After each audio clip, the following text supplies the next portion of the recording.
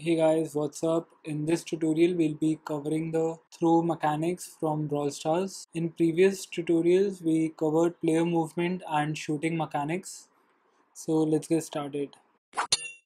So we got this empty object, player shooting, and we added everything under this empty object, such as main camera, canvas, and our player model, and even our attacking scripts. I'll start by explaining why we did so. Think of it as a multiplayer game. So I made a prefab of it. I'll drag it from our assets folder to test if everything is working. And yeah, everything seems to be working fine. So now in Photon, we can simply do photon network dot instantiate to instantiate this prefab. We'll cover all that later on, but for now, let's duplicate our player shooting object and I'll name this player throw. I'll drag it to a hierarchy and we'll be making changes to our player throw object.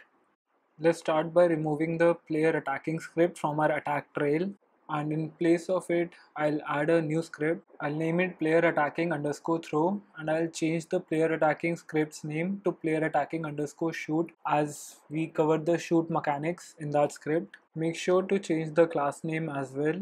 In our throw script, I'll copy all the content from our shooting script.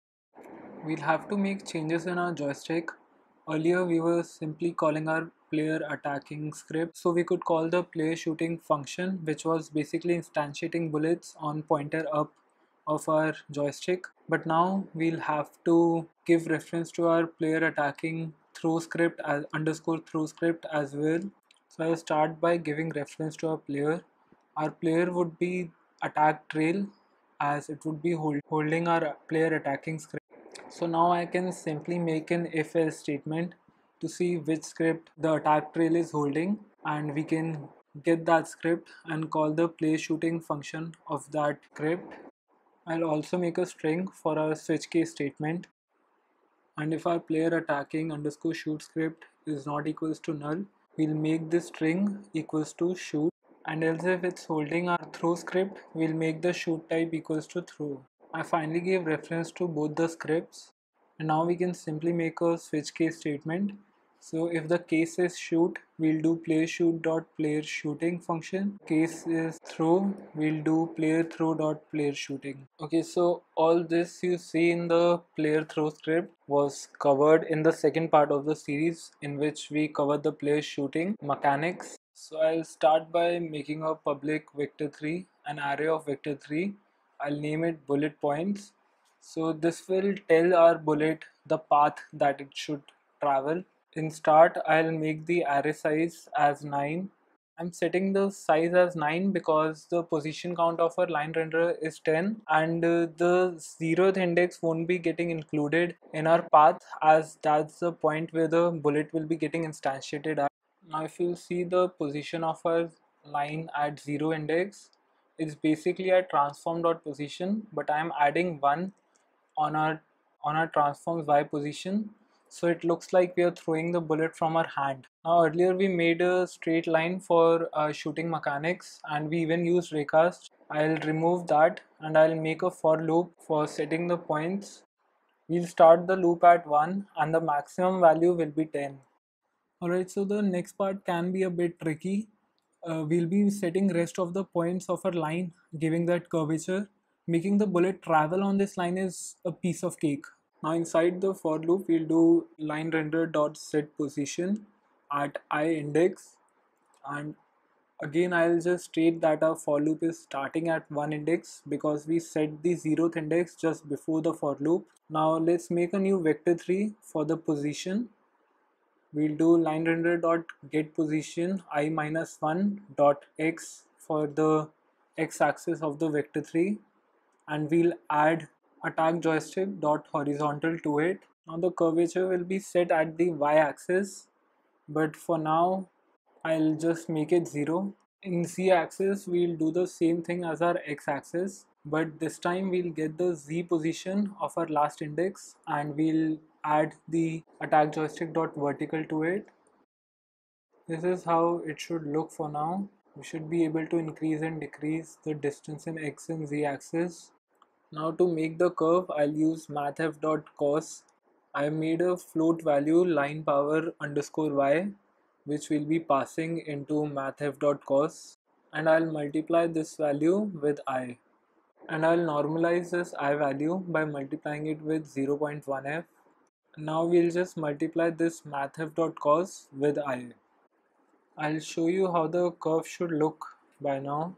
For this, I made the line power y value as 2, and we'll reduce the height a bit of our curve by multiplying this I further with 0.4f. This value is basically to control height. This is how the curve should look by now. One thing I noticed was the line's position at one index wasn't looking smooth, so I'll set this value manually by checking if I is equals to 1 just before mathf.cos. If it is 1, I'll set the value as 0.3f. I came up with this value by testing it as a public field. You can see the curve is much more smoother. Now inside the for loop itself, we'll set the bullet points, the array of vector 3 that we made. I'll set its value equals to line render dot get position at I.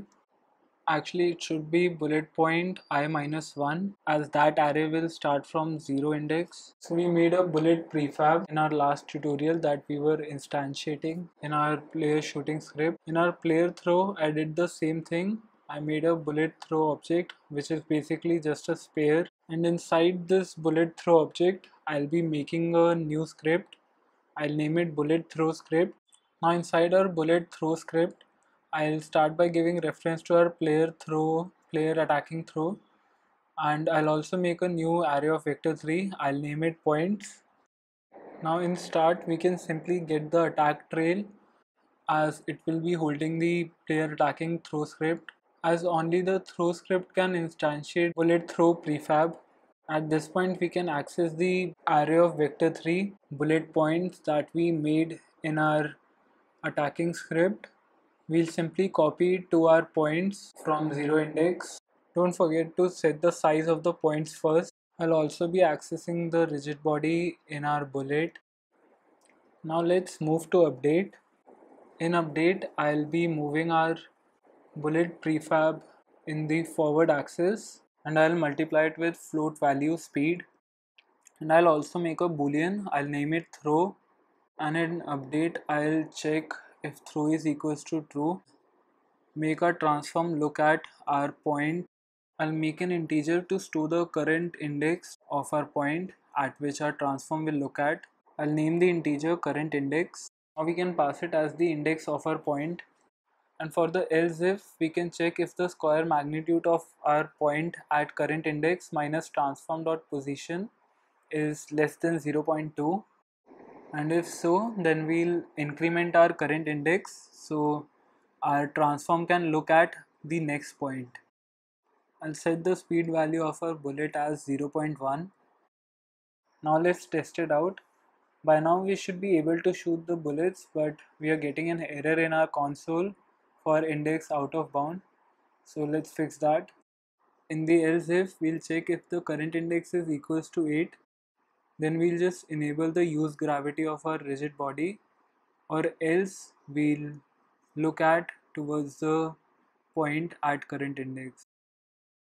So now we shouldn't get any errors, but right now these bullets are not getting destroyed.